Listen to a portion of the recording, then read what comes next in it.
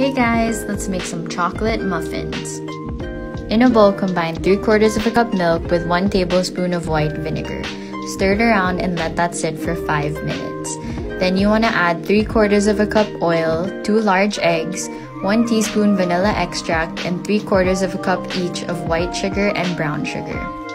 Then you want to dissolve 1 teaspoon of instant coffee in 1/3 cup hot water.